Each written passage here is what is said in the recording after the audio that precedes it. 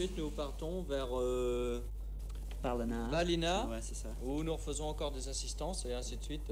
Le même système. Le même système jusqu'à la fin des épreuves en descendant vers Killarney, hein, où là on pourra se reposer un petit peu. Hein. It would really be the Grand National of the rallies in this country because it's a 4-day and a 2-night event, and one seems to wonder here at times at the start, should they pace themselves on the car or should they go and have a go from the word go? This year is the first international rally in the European Rally Championship in which new regulations are being enforced, and we have no alternative but to enforce them strictly. As you know, I've done the circuit a fair few times and I have been reasonably lucky a few times. I'm hoping that I might have the same luck. We're hoping if the car sticks out. We were going to come last year, but because of the political situation in Ireland, we didn't come. But now we've got a political situation in England, I thought, well, we'd come over here and it's probably much better, you know. There were 138 starters in the 1974 Benson and Hedges circuit, and each one of them went through a rigorous scrutiny as regards safety and eligibility before they were allowed to show their car handling skills around the roads of Ireland. Scrutiny took place at Enniskillen on the Friday morning, and apart from the Irish and British drivers, there were representatives from France and Norway. With scrutiny complete, service crews went to the nearby Manor House Killardees to finalise last-minute details. The number 4 seed Billy Coleman had Limerick man Steve Mills handling his affairs. Make sure that the wheels are good and tight because that's vital, you know. Yeah. I mean, this was going on in Spain, and they were getting loose, and we last time. In fact, I'm on the big check routine after every stage. Every time you get a chance, stand on those things because time is vital. Now the tyres, when they finish, when they come off the car, must be marked. Each wheel, the one that comes off the front right, must be marked on the direction of travel, and they go onto the rack, the roof rack. 3 Irishmen were already short odds contenders.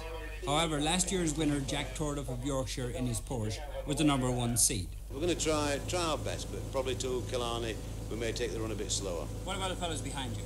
Oh, they're good. Adrian Boyd and Cahal Curley and Billy Coleman, yeah, they'll go well. Well, that remains to be seen.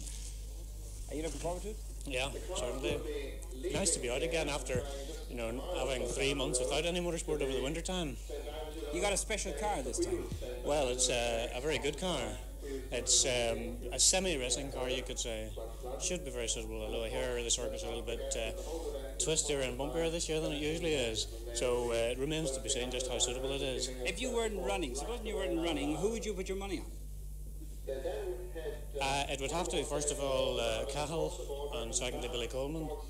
Well, the problem with this car here, Michael, is that it's not really any more expensive than Adrian Boyd's car. But the problem with me is the fact that I own the car myself, and if we do substantial, if we have an off the road in the car and if we damage the car in a big way, well, obviously it's out of my pocket, the money is going to come to repair it. So I suppose under those circumstances we'll be certainly having some respect for the car,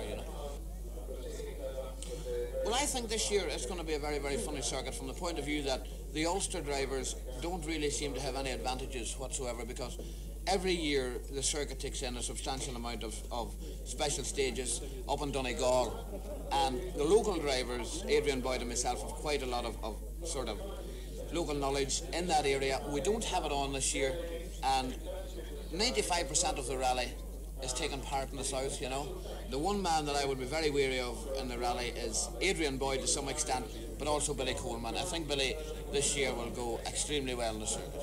Look, there's such a big part in this game that it's impossible to say what exactly one's chances are. Would you say, Billy, that you've got the best team around you this time than ever before? Oh, definitely, yeah. We would have liked to have a bit more time before the rally, as I said, for making these final adjustments, but I'm still pretty happy, We're in a far better position than we've ever been, 6, 5, 4, 3, 2, 1, 0. How about a big round of applause for the first person away? And so, at 6 o'clock on Friday evening, they set off to face almost 1,200 miles of tough and energy-sapping driving. Leaving the ramp at 1-minute intervals, they headed for the first of 49 speed tests at St. Angelo's airfield, less than 2 miles from Killardees. Tordoff, Boyd, C.B. Curley, Coleman and McCartney headed afield. They were the drivers most likely to carry away the major share of the £6,000 prize money.